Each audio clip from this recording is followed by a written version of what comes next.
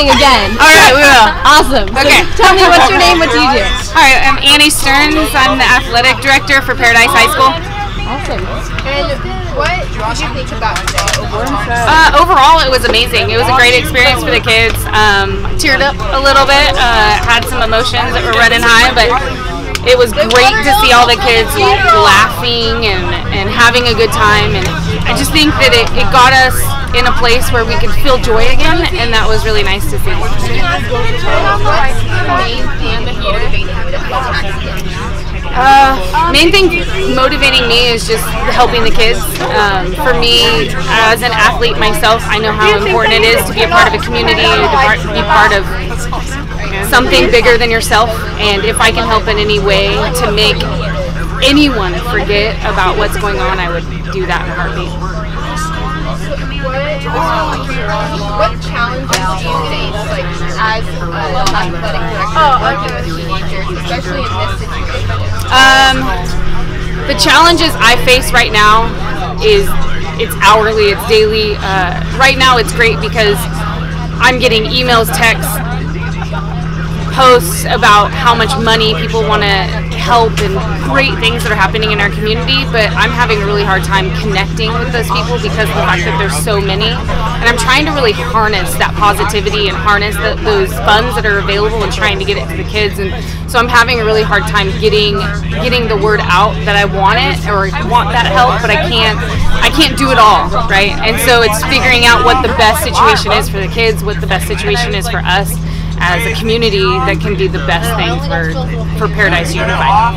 I also, just to talk about our athletic program, right now I've gotten a bunch of phone calls about basketball, and I know that sounds silly right now, but we have a game on the 26th, and I don't know if we're going to make it, and that to me is heartbreaking because I can't see us as Paradise Unified or Paradise High School and not having a basketball team.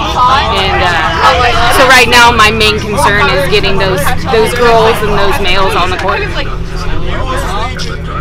What personally, like, just with yourself, what are some challenges you face? Personal challenges? But specifically with, the fire and... I feel like she wants me to cry. For me, I'm just having a really hard time thinking about... You know where we are at. About all my kids. Like, I just don't want them to move away. I want to figure out how we can rebuild and how I can help everyone become an amazing adult, an amazing everything. Because I just love everybody so much, and I can't imagine a life without my athletes and without, a Paradise kids around me. I love my job. I've never loved my job more. But I can't. I just can't think of anything better for me to be doing right now. But at the same time, I'm having a hard time because a lot of kids are telling me that they're going to be moving, they're going to go away. So try to get them to stay, but I understand the hard battles we have to even create a community again. So, there's that. Hopeful.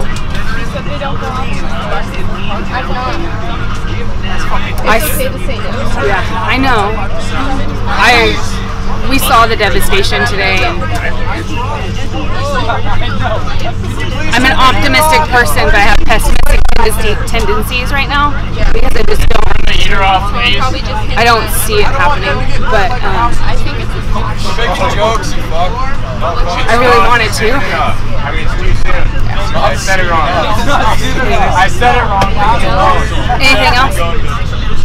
I love being a Bobcat. Go green and gold. It bleeds through my veins. You know where we go, okay?